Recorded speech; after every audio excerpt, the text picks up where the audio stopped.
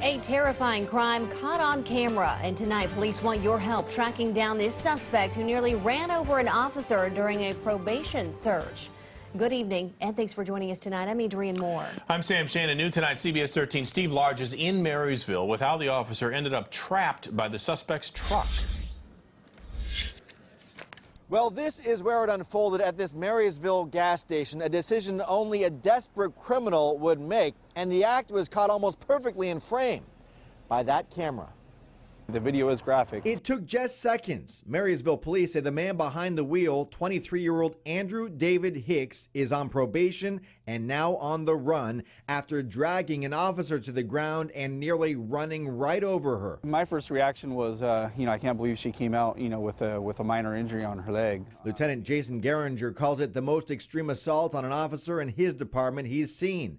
Officer Leticia Rooser survived, only slightly hurt. She could have got trapped into the car. There's a whole bunch of different scenarios that they could have went, different ways. CBS 13 obtained surveillance video that shows Officer Rooser first walk up to the truck for a welfare check. It was a call from the clerk who wanted a welfare check on this person inside the car. The exchange quickly turned tense when Officer Rooser ran Hicks' ID and discovered his criminal past. When she asked him to text the vehicle, to do a probation search, that's when things started to go bad from there. He actually backs up and actually traps her into the V of the open door, between the open door and the driving compartment. She actually reaches into the vehicle to try and grab the steering wheel to get control of it.